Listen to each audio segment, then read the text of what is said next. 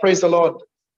I want to thank God so much for this opportunity to share the word of God. And I'm very excited to share the word of God this day. I want us to pray. Father, we thank you so much for this wonderful time. We thank you for this day. We thank you because you are a great God. There is none like you. Holy is your name. Mighty is you, God.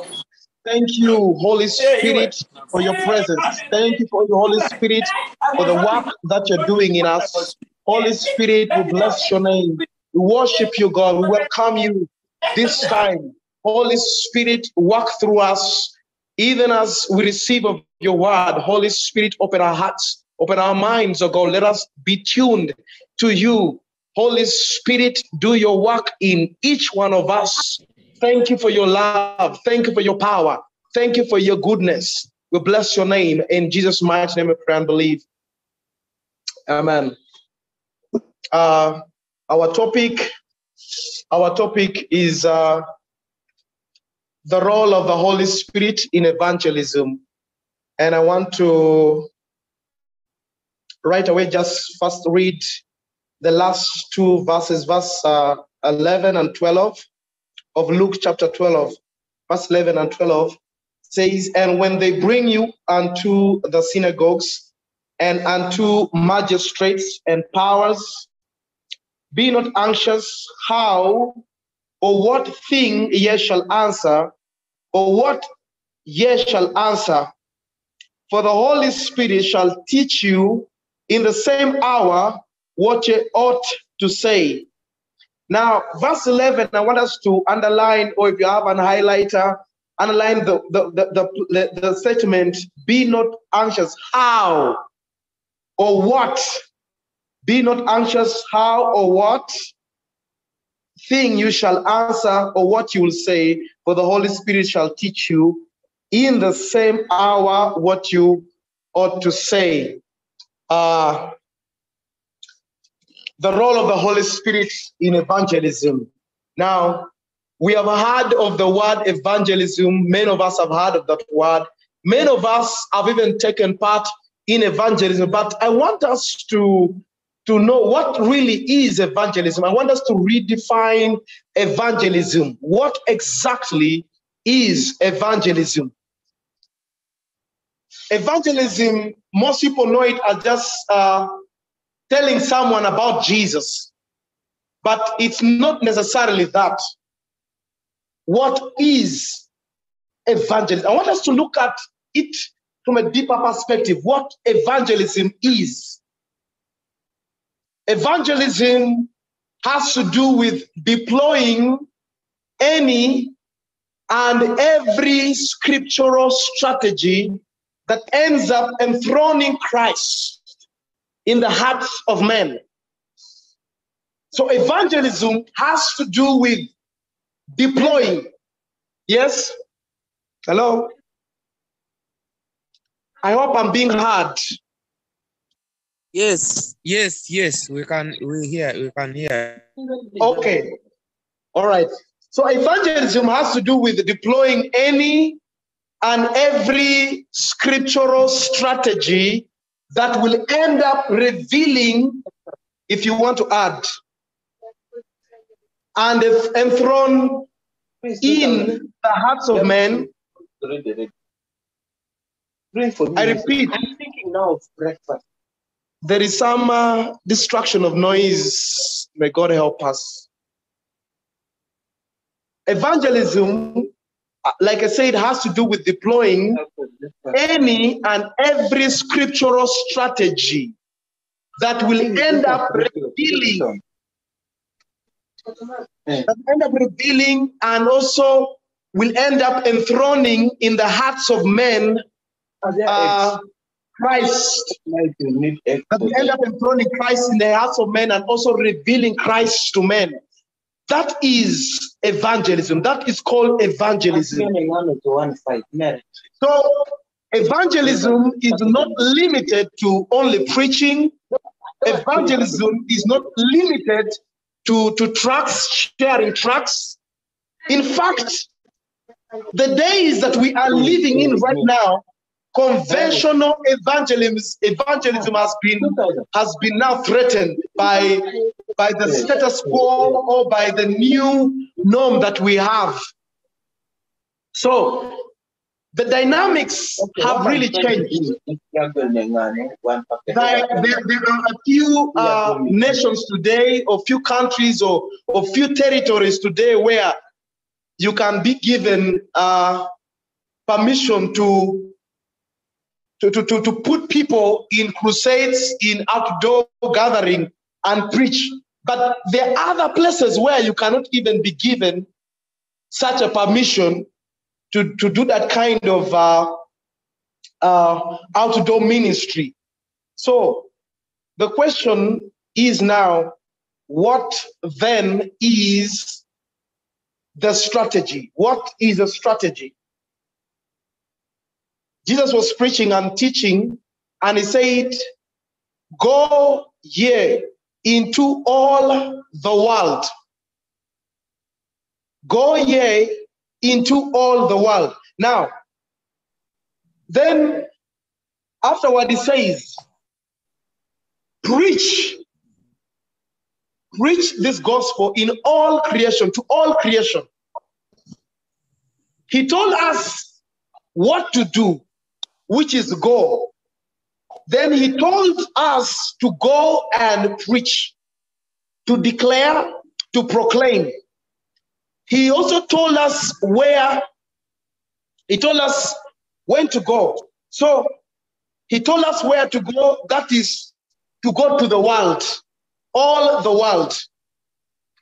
He told us when to go, that is now. He says now. But there's one thing he never told us. He never told us how to do it.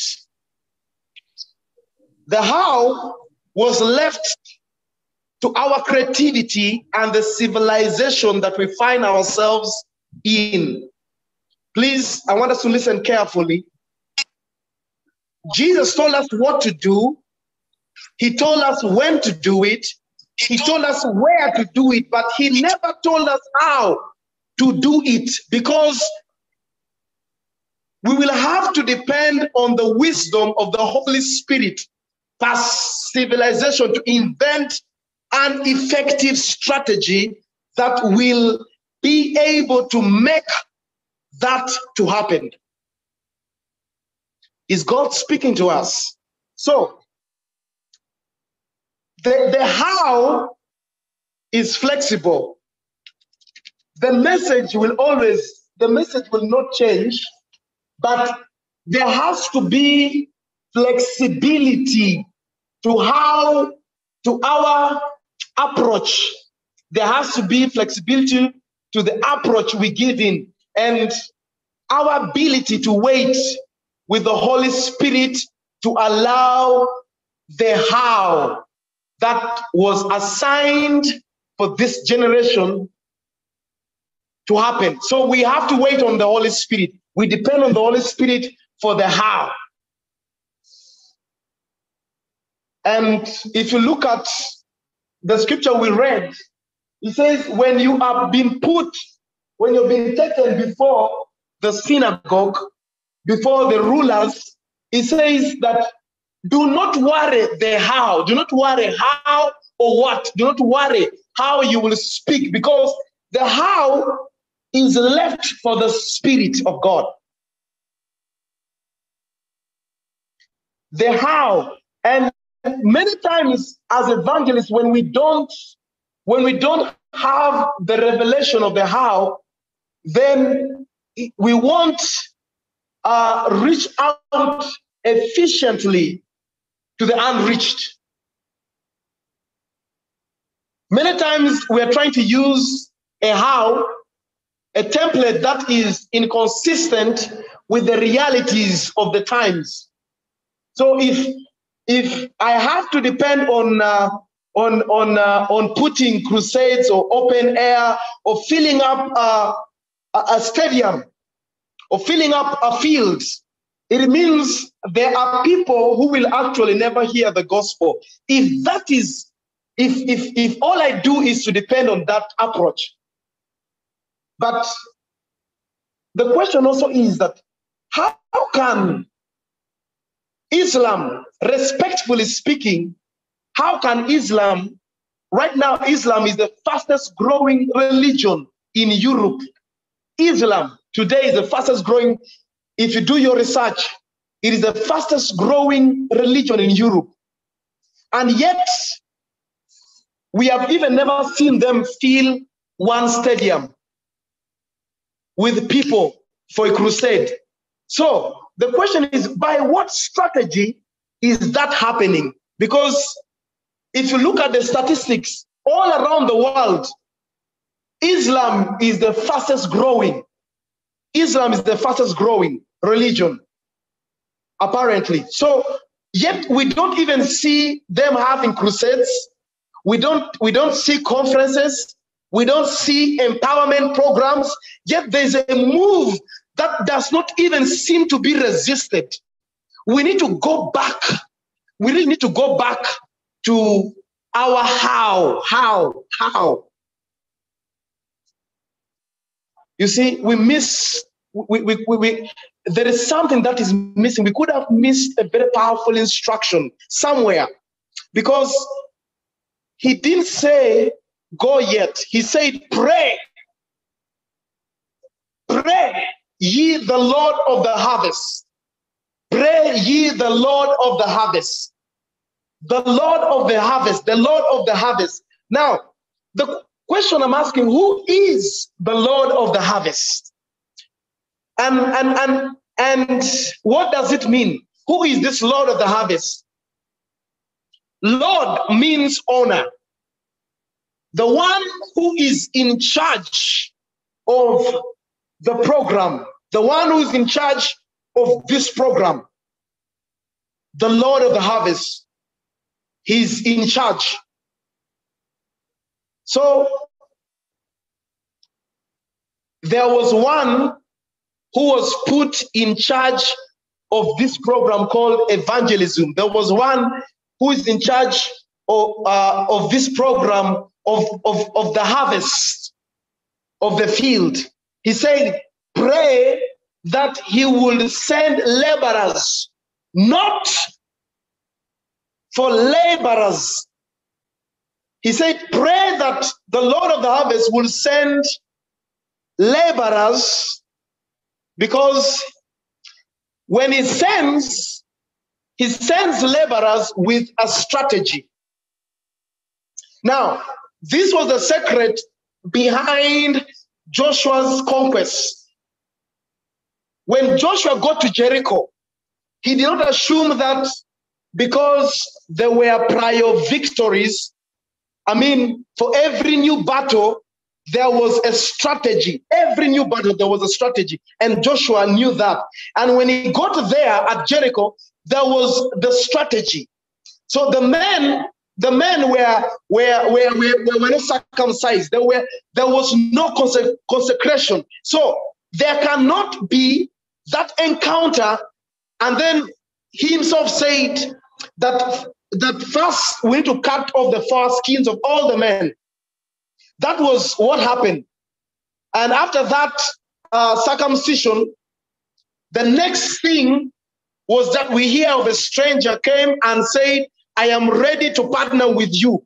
Now, who are you? Because God told him, no man will be able to stand against you. A strategy for this battle. Here is a strategy. You can kill everybody one by one. That strategy worked in another battle. Joshua, that strategy worked in another battle of killing people one by one. But now it is not one by one strategy. There is a strategy that will bring the whole system down, the whole system of Jericho down. Did you not read in your Bible that Babylon the Great is falling? It says in 1 hour. 1 hour. Did you ever ask yourself, what strategy brings down that kind of system, that formidable system?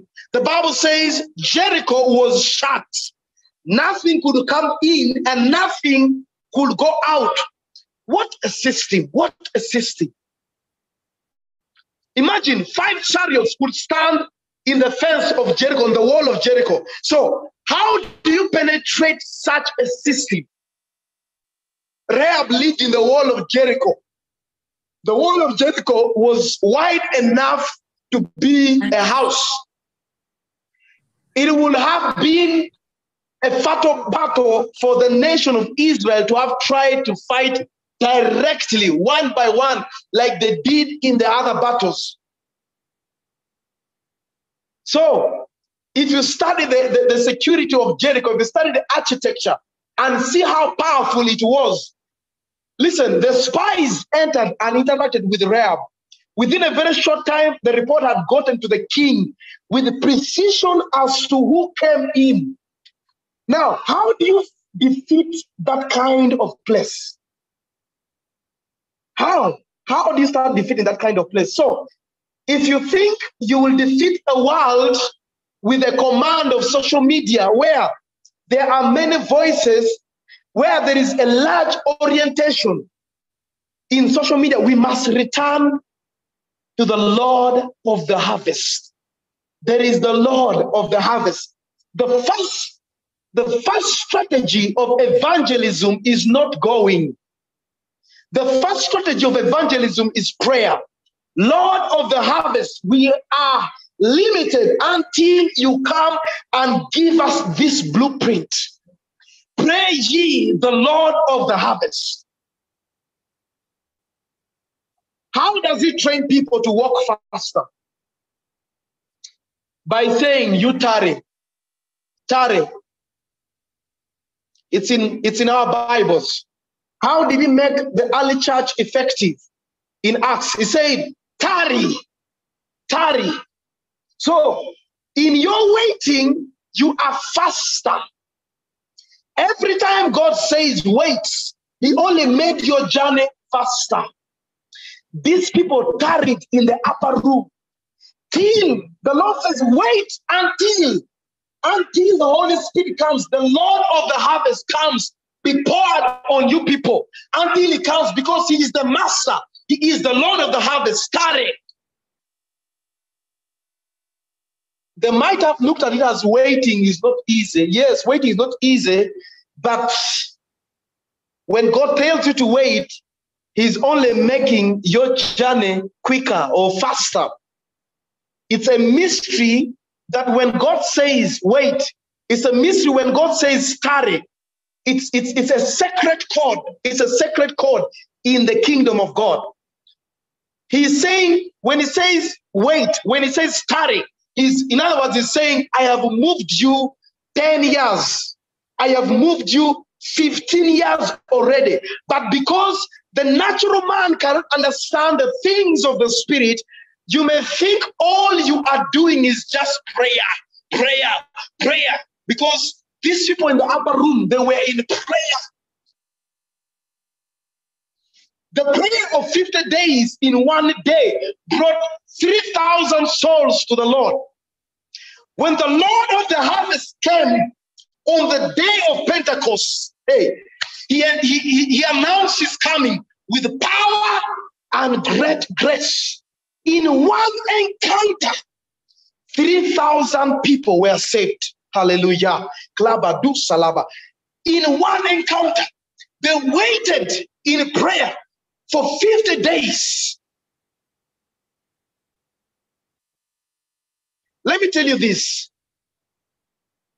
The real prayer point in this season is not God, give me tea and bread. He will. The real prayer point is not God, make me famous. The real prayer point that commands the attention of heaven today is not, oh God, let me rise greater than every clergy. Let me rise greater than every evangelist. Let me rise greater than every pastor. Let me rise greater than every missionary. Let me be the man of God that everybody knows. That is nonsense. That is not prayer that is consistent with the heart of God. The real prayer is, Lord, reintroduce us to the Lord of the harvest. There is something about him that we do not know. The Lord of the harvest, the Spirit of truth himself, is the Lord of the harvest. Now, how in the world do you plan to evangelize the globe and yet not know him? Who? The Lord of the harvest. The Lord of the harvest is not the Father. The Lord of the harvest is not the Son. The Son is the cause of the harvest. But wait, until you meet the Lord of the harvest. Oh, Maklada Baraba. There's a song that says, Spirit of the sovereign Lord, come and make your presence known, reveal the glory of the living God. Spirit of the sovereign Lord, come and make your presence known, reveal the glory of the living God. Everyone who was to be used as a witness for this world evangelism, everyone, the first thing that happened was that that person was introduced to the Lord of the harvest. The Lord of the harvest. Brethren, I hand you over to the Lord of the harvest. I hand you over to the Lord of the harvest. So he comes and he begins to teach you. He comes and he begins to guide you. He says, when he, the Spirit of truth, is come, he will reprove the world. Who will do the reproving? You don't have the power.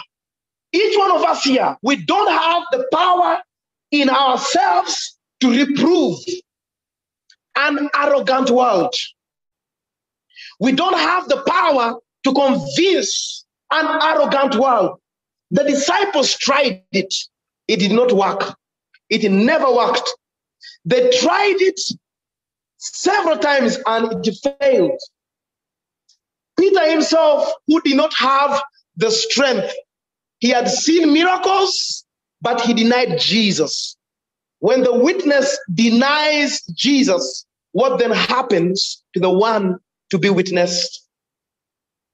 But when the Spirit of truth came, the Bible says, a shadow was healing the sick. A shadow was healing the sick. Handkerchiefs and aprons were taken from their bodies. Look at those timid individuals. When Jesus was arrested, only John and the beloved remained, and Mary. The rest ran away. They saw power, but they had not met the Lord of the harvest. Peter had to deny Jesus. Oh my God. But when the Lord of the harvest came in power, he did not come to a people who were loitering around. He came to a people who were tired. He came to a people who were tarrying. They didn't just tarry for one day. They tarried for 50 days, 40 days of lecture, 10 days of extra waiting, and then he came. The Bible says now when the day of Pentecost was fully come. Oh, when the day of Pentecost was fully come, Peter saw them. When Peter saw them, people were saying that these people were drunk, calling them drunkards. Peter went to them and said, these men were not drunk. Peter said, no, they are not drunk. This is that, this is this. And that was the beginning of Peter's sermon. And Peter, with a mastery of a well-mentored student, well-discipled, he began from Prophet Joel down to the psalmist. And he said, that same Jesus that you have crucified, today he has been exalted as Lord and Christ. The Bible says they were cut to the heart. And they said, men and brethren, what do we do? He said, repent for the remission of your sins, and then you shall receive the gift of the promise. For the promise is unto you and your children, and to your children's children, as many as the Lord our God shall call. And the Bible says 3,000 came to the Lord. As a result of that, Peter speaking and explaining things fresh from the presence, fresh from the Holy Spirit, being filled of the Holy Spirit. He made a speech, and there is 3,000 came to the Lord. Oh my God. Oh my God. While evangelization is not just moving from house to knock, to tell people you are a sinner, repent. You're a sinner. If you don't repent, you're going to hell straight. I'm telling you, they will arrest you. They might jail you and even kill you in some places. You will die early, and it will not even be persecution. You will be the death of a fool. There has to be a receiving of a how from heaven. Listen, our victory in this world is not from our oratory skills. Let me tell you, we think ministry and world evangelization will happen just because we speak English, just because we went to school. No, sir. Listen, there has to be another strategy. Our assignment on the place of intercession and prayer is to wait until he comes, and he comes with our how. So, for example, for you, he can come and say, my strategy for your efficiency as a witness is go around Jericho 7 times. And while you are going around it, it does not make sense. Do you know why? I am telling you, the natural mind, the carnal mind cannot understand the things of the spirit. The things of the spirit seem to be foolishness. God's ways don't feel foolish to the world, but yet it is power. His instructions is how. Don't look like it. Because imagine marching around a wall 7 times. Just marching around a wall, and then we will defeat the battle just like that. Yes, it's a new strategy. It's not like the old strategy where you've been killing people. Now, where you've been doing one-on-one, door-to-door, is giving you now a new strategy. I am telling you, many years ago, the Lord gave me a strategy of doing ministry using social media. I decided to dedicate all my social media accounts strictly for preaching the gospel. And I've been doing ministry on Facebook. I do ministry on Twitter. I do ministry. Even my WhatsApp status, it has to be ministry. All round. I am telling you, I've been doing this for quite a long time. evangelizing on Facebook, and there are people who have always followed me on Facebook. And one time, someone inboxed me, not one, there are about 4 people, but in different days, someone inboxed me and tells me, you know, I have been struggling with alcohol, addiction of alcohol, but at the same time, I've been following your posts, I've been following you and learning a lot, but I have come to a point where now I am tired and I need this gospel, because the gospel you've been preaching has really touched me. I want to quit alcohol and I want to get saved, and I want you to pray for me. This is a person I have never met, but the person follows me on Facebook. I had to make arrangements and meet the person and pray for the person and lead them to Christ. He's not only one, there are several others who have been inboxing me. There are people who got saved through my Facebook evangelization, my Facebook ministry. And I am glad it has worked. It has worked. Then, for many believers don't understand the dynamics of prayer, nor the superior power that is invested in the ministry of strategic prayer with understanding. You don't pray till you are tired. You pray with the goal of receiving how. The saints triumph in time past because they would stay with God in his presence. They would stay with God in prayer. Should I pursue God? God, should I pursue? Lord, what should I do?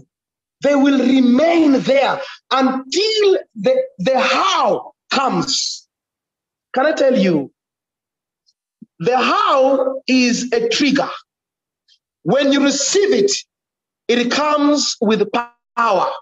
It's shut up in your bones. You cannot be silent.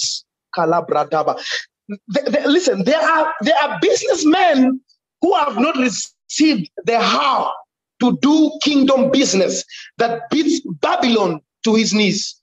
So we end up going by secular inventions, trying to use a cart to carry the act, and we meet many casualties on the way.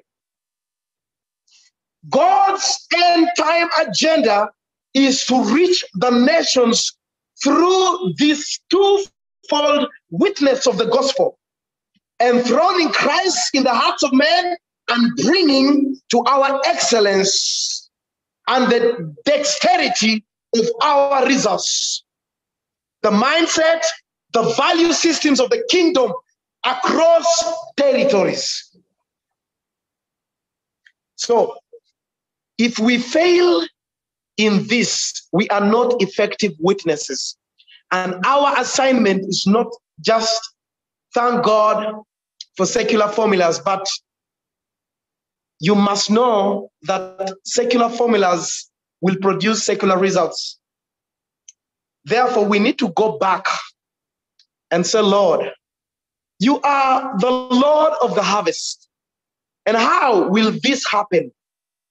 And he says to you, you are going to have a bank. And the name of the bank will be this and that. And I will place an anointing on your bank, and you will bank with kings. And you will stand up and open a bank, and people, everybody will say, indeed, you're a banker. They are right to say you're a banker, but they're also wrong. You're a banker who is executing banking as the how for your witness. Now that banking, in that banking, you will see that in that banking is the mandate to reach the captains of that particular industry, who will not come to an evangelist they perceive to be poor. So God gives you the royalty and regalia of the place so that you can reach them. You can reach the unreached. For someone, your investment For someone, your investment is, the assignment is in the how. You'll get it from the how. The question is, can your assignment or can your investment, can your how, as in how can you make your investment or your channel of your business or whatever you're doing with the how for the witness? How can it be an investment of tremendous healing power of God upon the lives? Because you may not even have the excellency of speech. Now, to some people, actually, what God can do is to just pour in you that ability, that power to heal. Because at some point, you may not even be able to preach in some places, to speak in some places, but the Spirit will require the demonstration of power. So you realize that just by speaking to some people, they will not listen. Some categories of people will not just listen when you speak to them. But God, because of that, will honor you with a demonstration of the Spirit in a way that downforms principalities. Now, if you have received your how, after you've received your how, it's time to go. So you get to a place and say, good morning, and someone gets up from a wheelchair. For you just saying good morning, good afternoon, and someone with a blind eye gets healed. Someone with a sickness gets healed. You say good night, etc. And when you leave that particular place, people will want to follow you. All men seek for Jesus. Now, in the simplicity of your heart, you can tell them, I came with a simple message. Jesus saves, Jesus heals. How could they deny it when your evidence was standing right in front of you? Listen, in Acts of the Apostles, chapter 3, verse 21. Acts, I want us to go there. There's this story of the man, Acts chapter 3. The story of the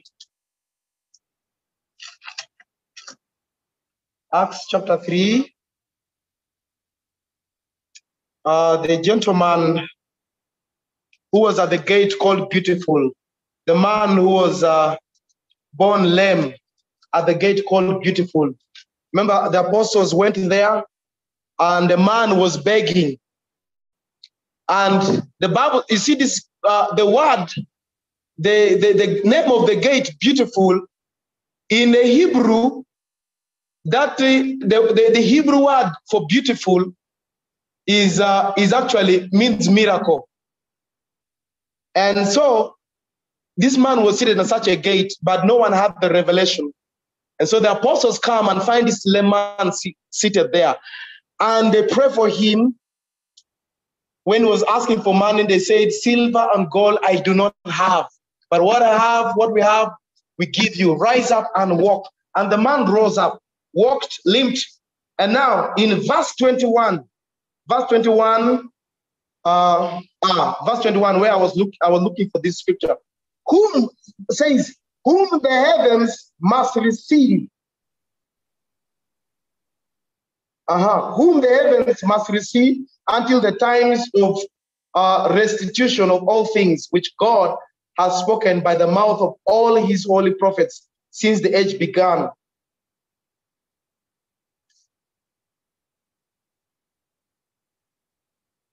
This was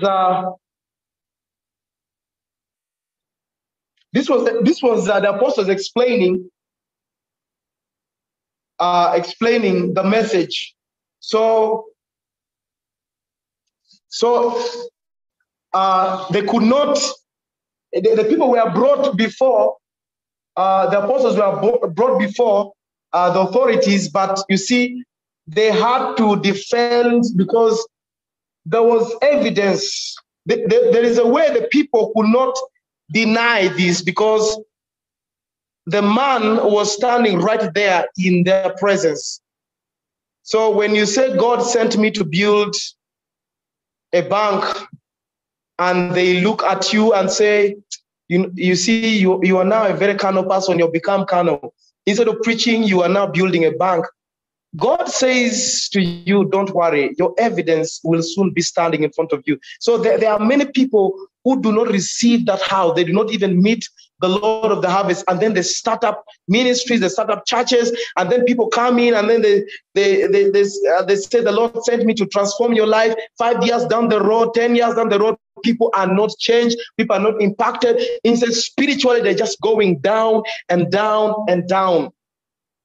They didn't meet the Lord of the harvest. Now, it is important that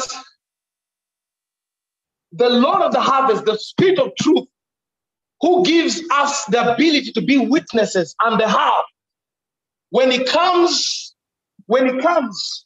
everything changes. When we meet him, everything changes.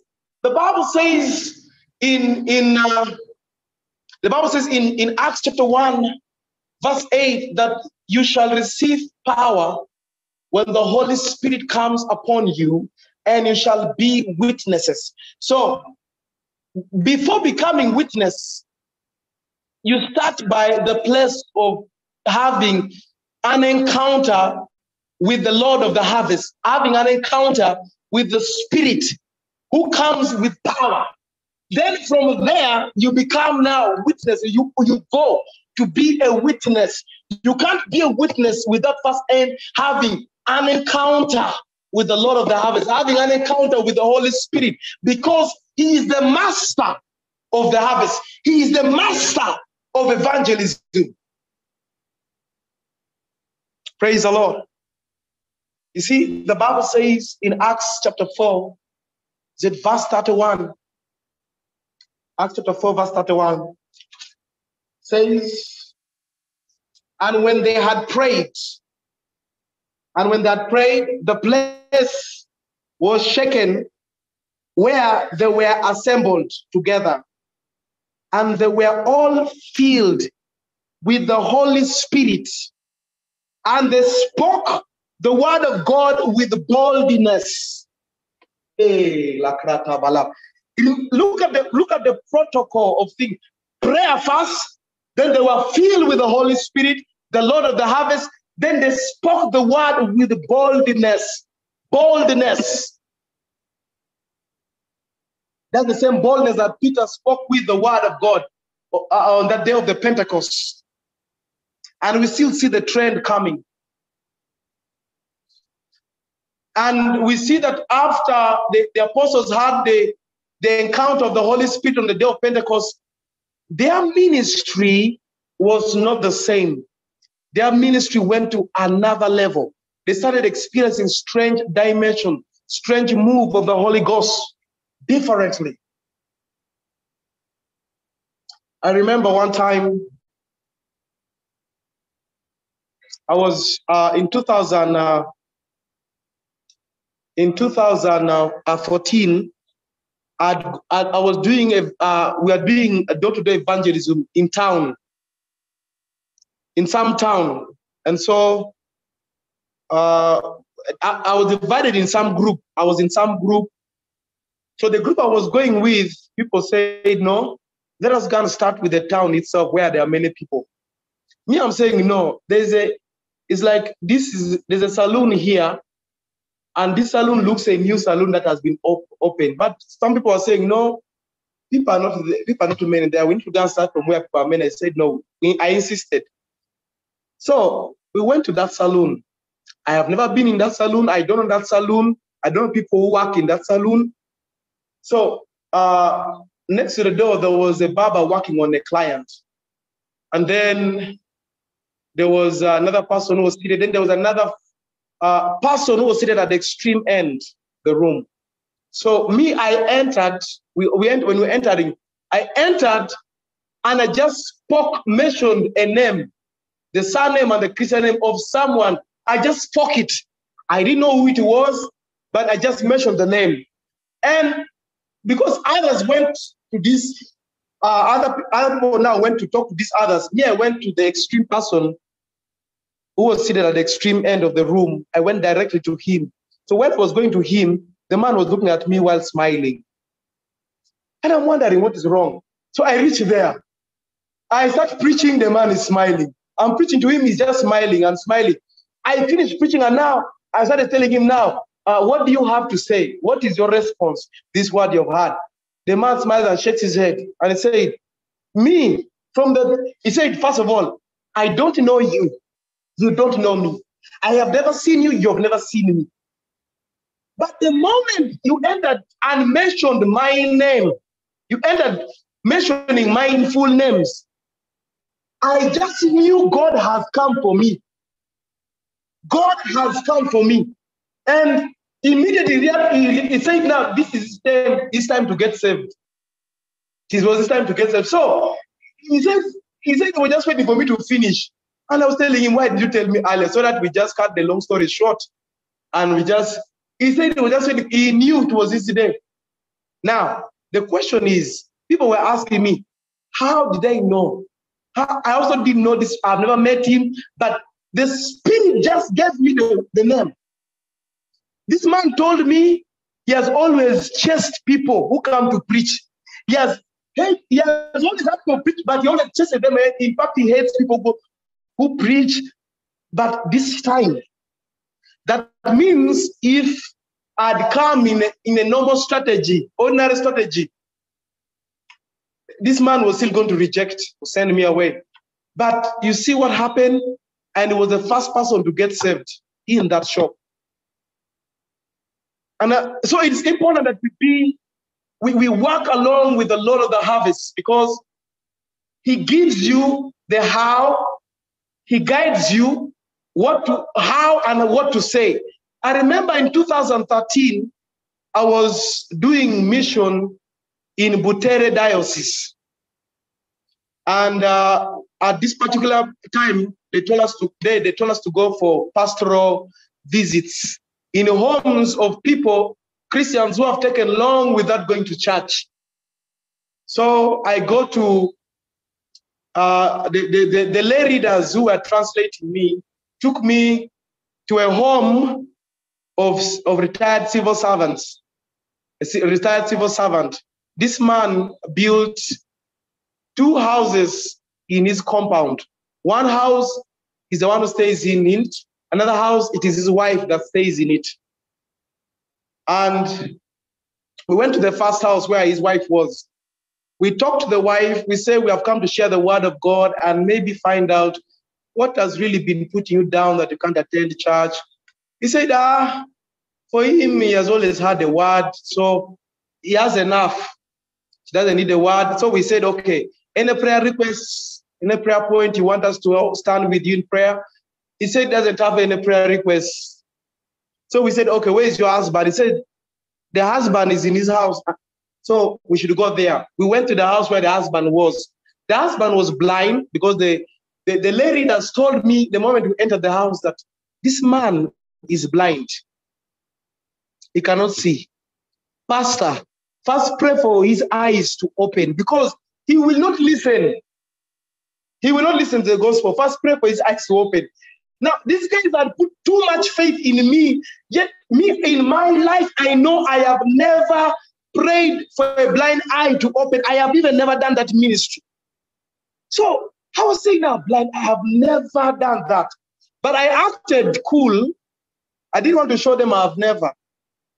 But they're putting me on pressure. And worst of all, when the man was listening, I said, now, I wish they had told me before we entered. But now they're telling me now I have to make a decision right in front of this blind man. So immediately I had to listen to the Holy Spirit. I was connected in the Spirit, and the Spirit told me Just teach the word. Don't even preach. Teach the word. Oh. He told me 3 times, teach the word. So I looked at these people. I said, now, these people, they are going to hate me, but let me teach the word. I started teaching the word by revelation. I didn't have a sermon.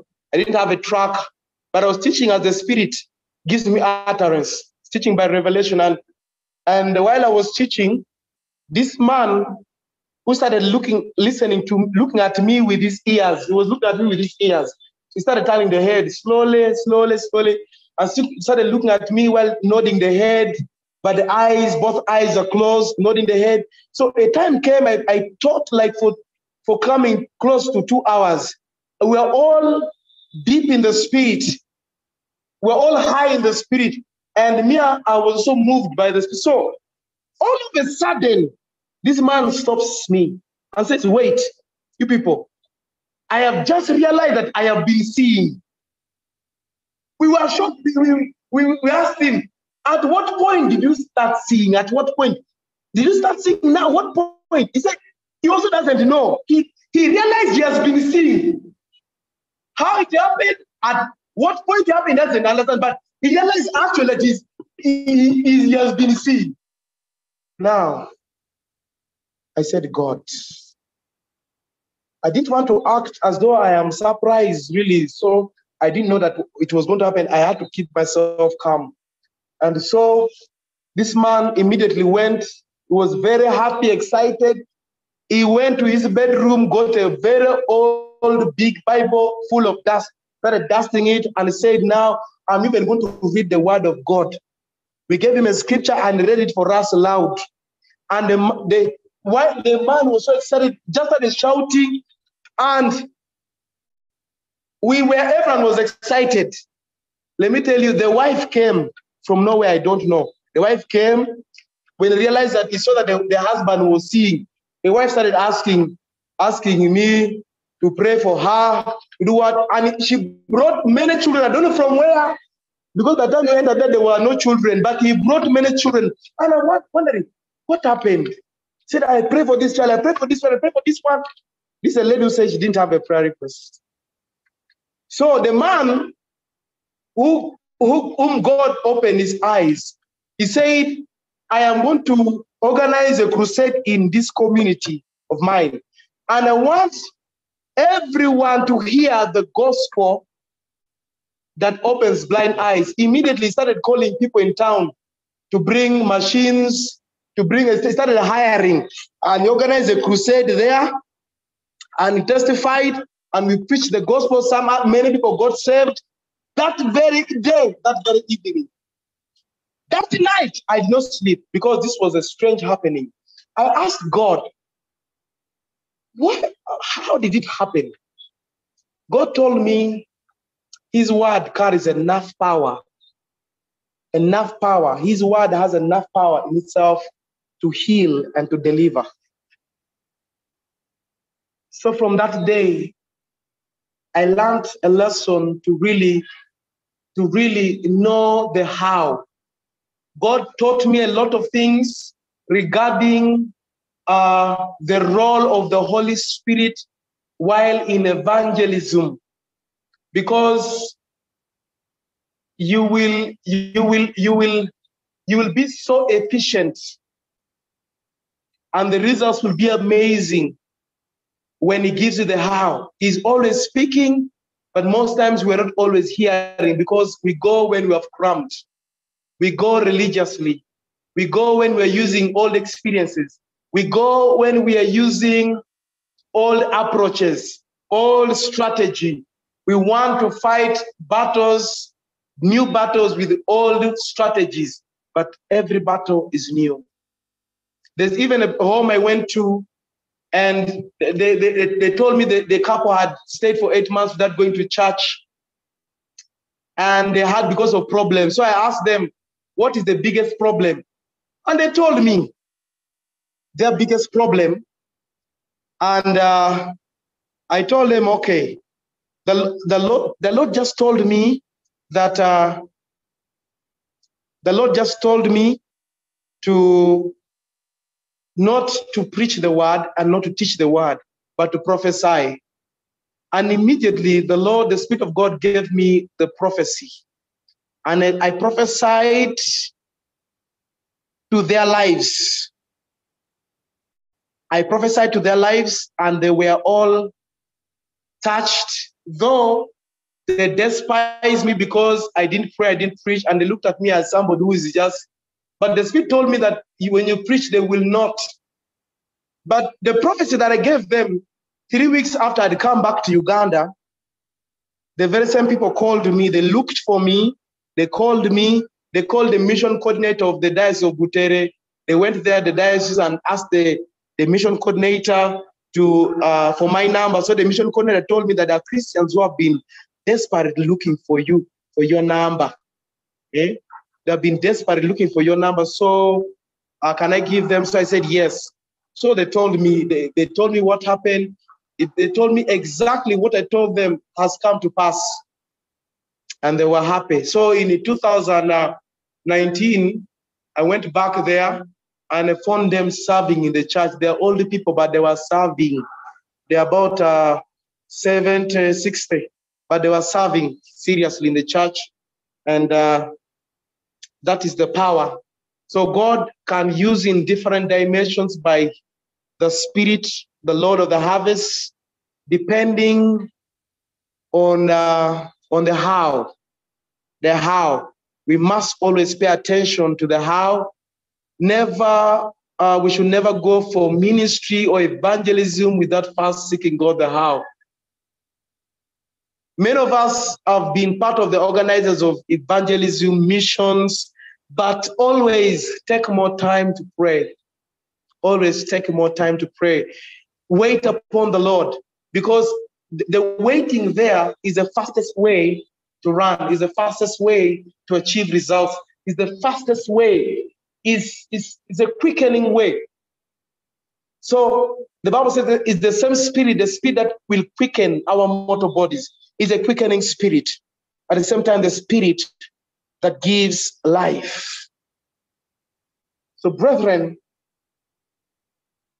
I can share a lot about the role of the Spirit, but the most important when it comes to evangelism is the how. And that how is from the Lord of the harvest. The Lord of the harvest. The Spirit of truth. Hear Him. Hear Him. Tune to Him. Set your mind on Him. Focus on Him. Wait upon Him. Praise the Lord. Let us pray. Let us pray. Father, we thank you for your grace. Thank you for your goodness. Thank you for your word. I bless your name because you have manifested your name on this earth in our lives, oh God. I pray that whoever has listened to this gospel, whoever has listened to this message, God, touch them wherever they are and speak to them. Anything that has been hindering them from hearing your word, anything that has been preventing us from hearing the Holy Spirit, God, remove it out of our lives. In the name of Jesus, remove it, Lord, and clear our minds. Give us ears that listen, eyes that see. Lord, we pray that you will be able to tell each one of us the how, because you called us for the work of the ministry. You called each one of us, every one of us, for the work of the ministry. Father, we ask you by your Spirit to tell us the how in the different ministries, in the different battles, in the different challenges. Give us the how, that we will not operate carnally, we will not operate according to the standards of the world. Fill our minds, oh God. Fill our minds. And I'm praying, Lord, for somebody who's listening, who has been struggling with the direction, not having a clear direction in ministry, in the business world, in the work. Father, pray by your Spirit, Holy Spirit, Give them direction. Give them direction that even tonight someone will dream, a vision with a direction. You will speak to them. Father, you will speak to them. You will show them the how. You will show them the strategy. You will show them how to make it. You will show them, God, how to break through, how to break through, how to break through. Thank you, Lord. We bless your name. For in Jesus' name we pray and believe. Amen. Amen.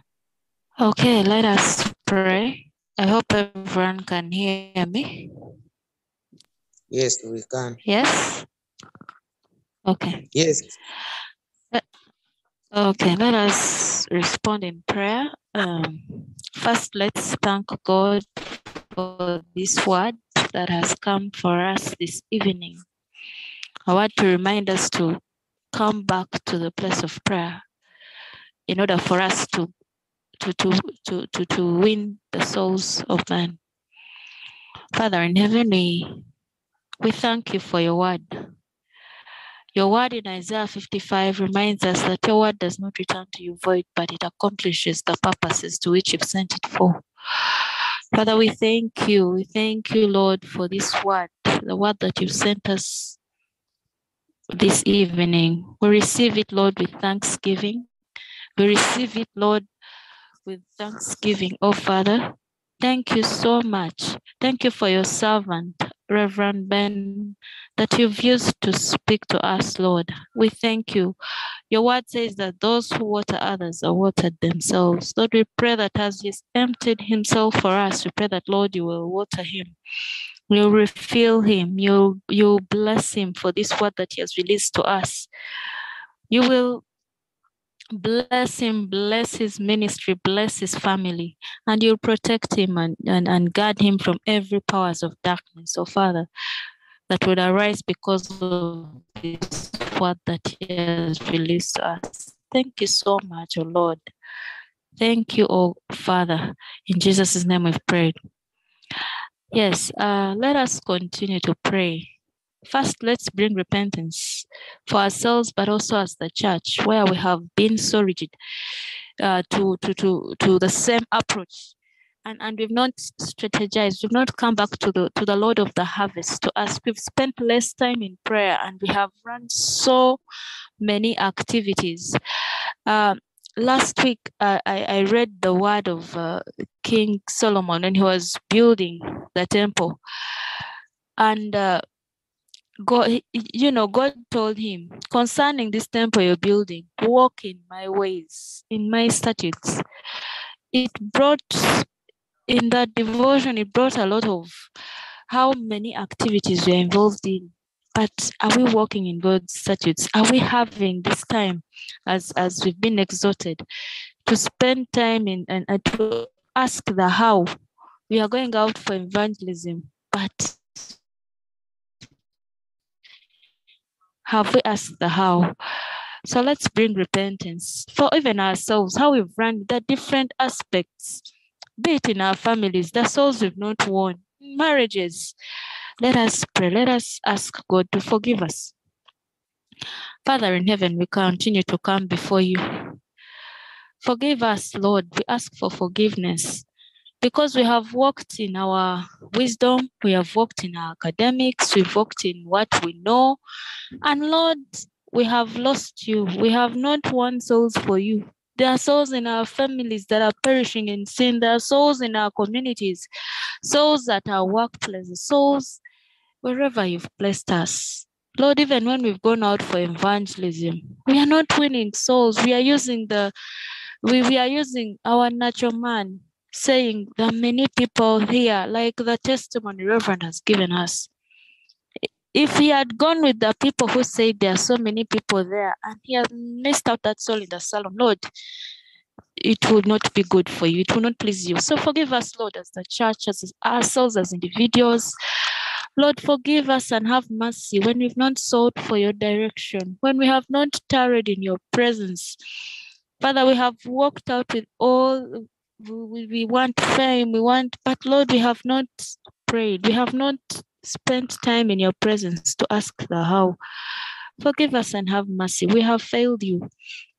We acknowledge our sin before you and ask that you'll forgive us and cleanse us, Lord, from all sin and unrighteousness, from everything that blocks us to even spend time in your presence, to ask, to seek for guidance. Forgive us and have mercy.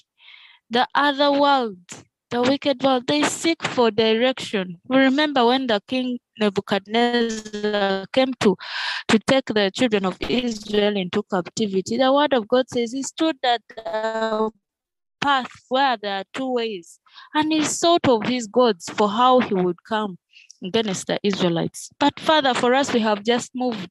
Actually, those who have spent time in prayer, we have fought against them. Lord, we ask that you'll forgive us and have mercy. We have spoken ill of those who are spending time in prayer. Lord, we have said, no, it is going to delay, and we just want to rush. And Lord, we have been hit at, and we have brought your name to shame. May you forgive us and have mercy. Have mercy upon us, O Lord, this evening. Cleanse us with your precious blood. And Lord, we pray that as you cleanse us, help us to come back to that place of prayer. As you've given us, the apostles, they spent time in prayer, and your word moved the Spirit of the Lord. You moved marvelously. There are 3,000 souls that were born in just one day because there was a prayer that took place before. Spending time in the harvest. Forgive us and have mercy. Cleanse us, O Lord. And this day we pray that you renew us. You take out the stony hearts that have rebelled against you, the Lord of the harvest, and give us hearts of flesh that walk with you, in step with you, not to rush and crash, not to slow and miss you, but in step with you. Help us, O Lord. Help us in Jesus' name. Amen. Let us continue to pray to come back for strategies, to come back to the place of prayer. That this evening, that God will pour into us the spirit of prayer and supplication, the spirit of reading his word, because it's when we are filled with his word that we can pray. So let us ask God to fill us, to give us hunger for his word and prayer, and keeping and tarrying, waiting upon him, so that we shall not move unless we have known this is what the Lord wants. This is the direction we are taking in every aspect, be it business, be it parenting, be it marriages, be it anything, ministry, whatever the Lord has called us for. Let us pray that beginning this evening, there are things that will be sorted out in our lives, so that because we are walking in step with the Holy Spirit. Father, in the name of Jesus, we continue to come before you. We ask that you help us, pour unto us the spirit of prayer and supplication, pour unto us the hunger for your word, so that because the sword of the Spirit is the word of God, so that we'll pray and we shall tarry in your presence. We pray that, Lord, you will, in the name of Jesus, we come against every powers of darkness that have been resisting us to tarry in your presence. The things of the world that have taken us up, Lord, we pray that you bring us back to this place of prayer, that will be filled with power as we wait upon you. That, Lord, when we move out, it will be the Spirit of God to harvest these souls for your kingdom. Father, we pray that you give us the spirit of prayer and supplication, that this evening, let ministry in us, Lord, begin to move and uproot things that have been taking us away from your presence. That, Lord, from this night we shall decide to do things according to your way, to do things after we have sought you, to walk in step with you. In Jesus' name, amen. Let us pray that for the church, that we shall tarry in the presence of God, that we shall not do things religiously, but the Spirit of the Lord will be poured out on the church. Father, in the name of Jesus, we come before you. We first ask for forgiveness as a church, where we have used the same strategies. We are reminded of Samson when he fought with the Philistines, he threw away the jawbone because God, you're God of strategy. Lord, we ask that you forgive us when we've kept the same jawbone. We fought different battles, but with the same strategy, and we have lost, and we brought shame to your name. Father, we ask that this day as the church, as we have gathered this evening, that Lord, you will start to minister to us. You will pour out your spirit upon the church, that Lord, we shall meet you. There will be that encounter with you. That Lord, we shall do things in your way, with your strategy for the different battles, for the different attacks that church has. That Lord, this evening, we shall have a different sense of how things move in your kingdom, according to kingdom business, according to kingdom ways, not religious ways, not denominational, but Lord, according to your kingdom, in the name of Jesus. Father, we thank you, we worship you, we give you praise, and we pray that, Lord, you will bless us even as we live, that from this day forth, things will be different in our lives. We pray for new beginnings, new ways, a new relationship with the Holy Spirit. Dig us deeper into that place of relating with the Holy Spirit, because He's the Lord of the harvest. There is no way we can do His work without Him. So we pray that there will be a fresh outpouring upon us. In the name of Jesus, we thank you, we worship you, we give you praise, we lift your name high, Father. Thank you so much. In Jesus' name we have prayed. Amen. Amen. Amen.